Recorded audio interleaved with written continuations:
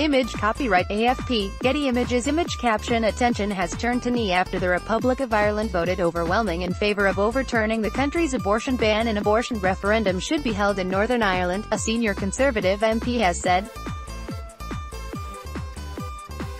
Dr. Sarah Wollaston, chair of Westminster's Health Committee, is one of a number of female Conservatives calling for change. Prime Minister Theresa May is facing pressure to reform the law after the Republic of Ireland voted to end its ban in Friday's referendum.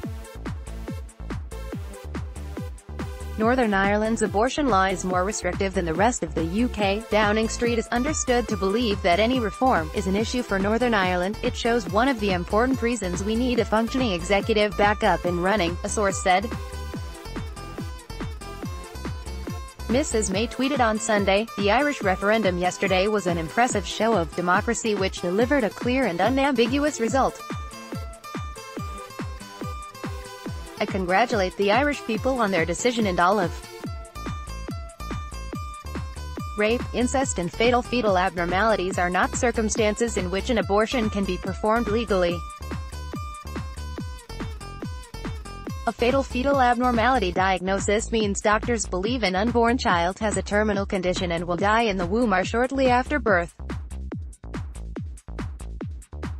However, anti-abortion campaigners argue that doctors cannot accurately predict death, saying that terminally ill babies can and do defy the odds. There is no restriction on travelling outside Northern Ireland to seek a legal termination in another jurisdiction.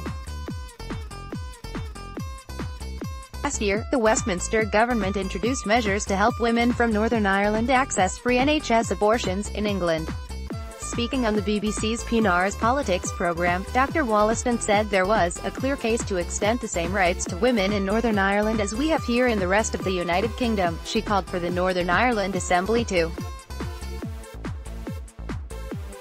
bring forward legislation and said that, "We should at the very least allow women in Northern Ireland the opportunity for Northern Ireland to have a referendum on this." However, the Assembly has not been carrying out its legislative role for almost 18 months after Stormont's power-sharing government collapsed in January 2017. The administration of public services is now being carried out by civil servants.